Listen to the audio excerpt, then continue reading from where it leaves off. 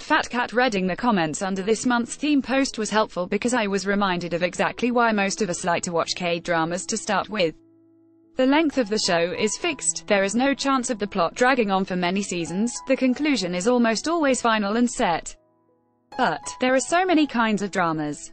There are rare gems that have excellent plot, perfect length, and the best conclusion ever. We would never want a sequel to those, it's too risky. What if they don't turn out like the original?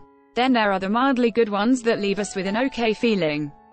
We kind of didn't like it, but definitely do not want a sequel, no thank you very much. There are also the fun and light slice-of-life dramas that we don't mind having a sequel to. Certain dramas with open endings which make us want more, but regret the sequel, looking at you Mystery Queen. Then the horrible ones. Forget the sequel, even the first season shouldn't have existed. And finally, the dramas with so much potential, the plot picking up nicely in the first half keeping us invested, and then leading to nothing. It just ends, leaving us stranded in the middle of nowhere. For which we need closure in a sequel. For me, Moon Lovers, Scarlet Heart Ryo was like that. It's kind of amazing how this show with cast and plot potential just fizzled out in the end. Just when Wang Se stepped up his game and decided to work only for himself, and when Soo finally woke up to the harsh reality of the Goryeo era and the royals, I was all ready to enjoy the plot progression in the next episode, which never happened. I mean, things happened, but I felt like we had crossed the climax already halfway through the show.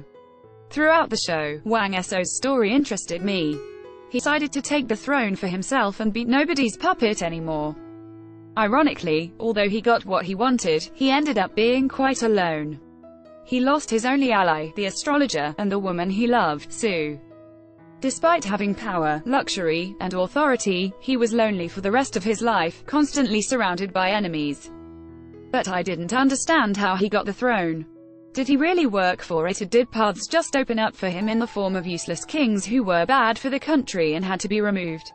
I felt that I needed a part 2 of this, one where I get closure with both plot and the OTP. Since Soo already came back to her current timeline in the end, obviously, she will run into modern-day Chibolso in Seoul. It would be interesting to see the modern take on So's family and the struggle for power. Since the story would take place in 2018, difference in status won't keep our OTP apart. It was a big problem in the past and one of the reasons that I was alright with them not ending up together.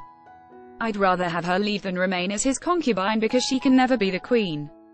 In modern era, though, there should be no problem for them to be together, provided we don't have the throwing water on girl's face mom-in-law who has also hopefully not, physically, scarred her son.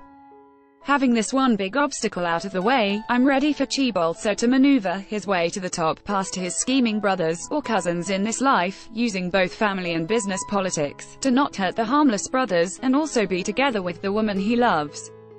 I like to see an ambitious Sir who wants the top position for himself.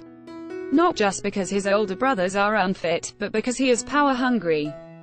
And he also happens to love Soo, who happens to be an important factor in the storyline somehow.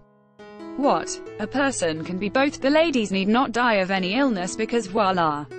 It can all be cured in this era. The individual plotline of the other harmless brothers, cousins won't have a very tragic ending because we have more opportunities than killing off characters in modern days. So we might get to see more subplots and character growth.